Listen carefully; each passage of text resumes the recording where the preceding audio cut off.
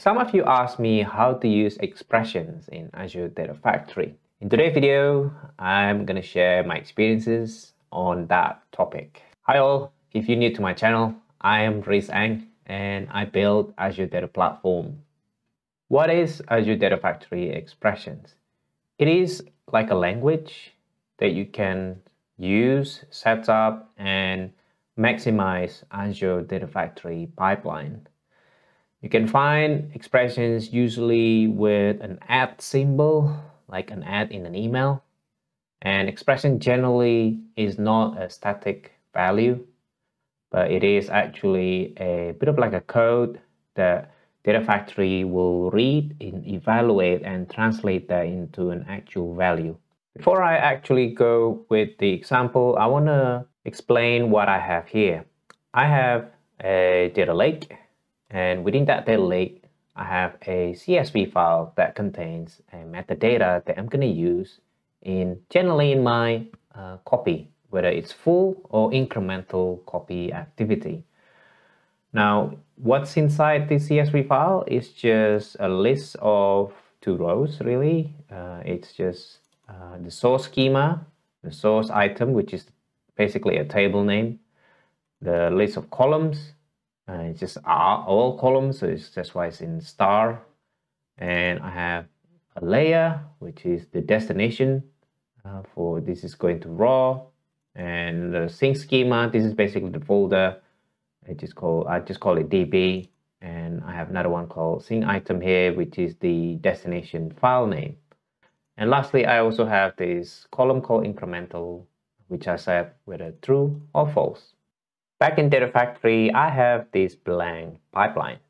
First thing I'm going to do, I'm going to look up that CSV file. So I'm going to go to Channel and click Lookup. Go to Settings here, and I will pick Data Lake. And I'll type raw metadata. This is where the folder is in Data Lake, and I'll just type lookup.csv.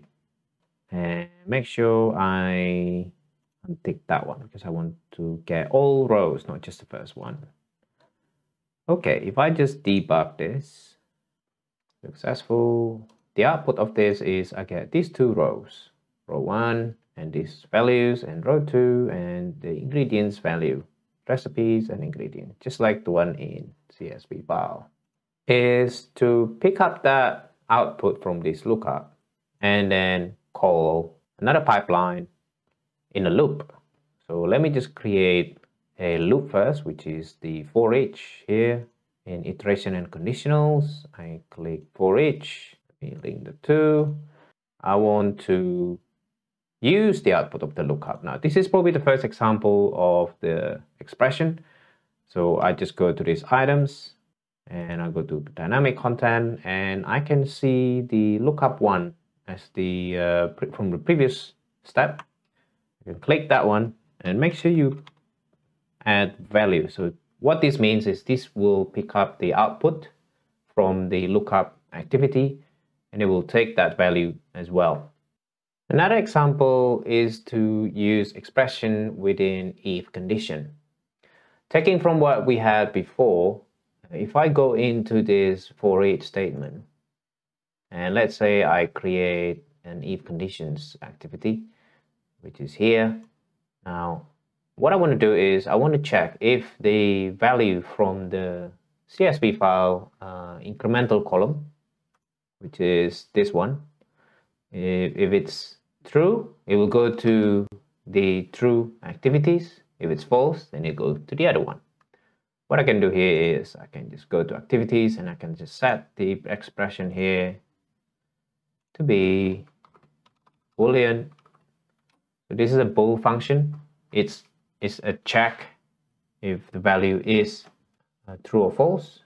I just click that iterator current item, so it will pick up the individual items from the lookup values before. Remember, there are 2 records, and I would just type in the column name incremental, which is basically the column name from the CSV file.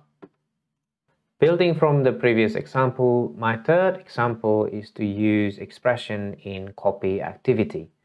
Now how I'm going to do that is, first I will explain to you that I have two data sets already created. One is for the data lake as a CSV file, and the file path have all been parameterized, the layer, the directory, and also the item. I name it as layer, schema, and item. And I also have the SQL database dataset that I have also parameterized here. Okay. Now within my pipeline, I'm going to go to the if condition, and I'm just going to click the true condition here. And I'll create a copy data activity. For the source, I will pick SQL database, and I will parameterize the source schema. So that will be source schema. And just, I want to highlight here that what I'm trying to do here is I'm just going to collect the individual item from the for each loop based on the lookup values in here. As you can see, I have a column named source schema here. I'm just going to pick that value basically. So I want to pick individual value here every row. So that's why I put item dot source schema. And if you want to evaluate an expression, you have to have this add symbol at the start. So that's it. And I will do the same for the table. So that will be add item dot source item.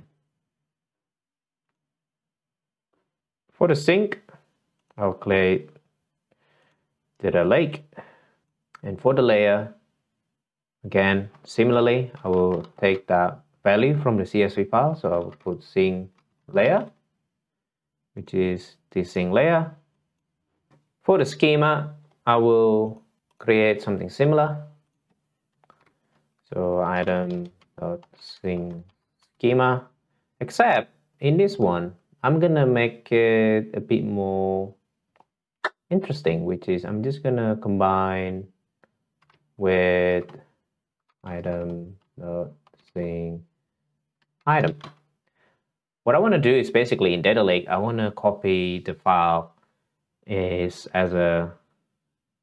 into raw layer in a folder called db, and also within that folder db, I want to create a folder recipes or ingredients, and within that folder recipes and ingredients, I want to paste the file. But if you do it this way, this will throw you an error, and because I think if you have more than one expressions like this as a whole, you need to put a bracket into it, or you have to use a concatenate function, a concat function, which you can do as well.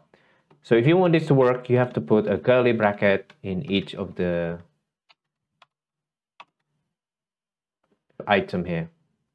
If you want to use concatenate function, you have to do it a little bit differently, which is like this. You have to put comma, and you have to quote that character, and now you have to put that in an end bracket. So just to explain here, you have to start with add, and because without the add, the data factory wouldn't evaluate this properly. And within here, if you use the concat function, you have to type the concat. Concatenate is basically combining strings, by the way. And I have the schema, and I want to concatenate that with a slash, and then the actual the other sink item name. Yeah. I actually prefer not to use concatenate because it's easier to write it directly like this.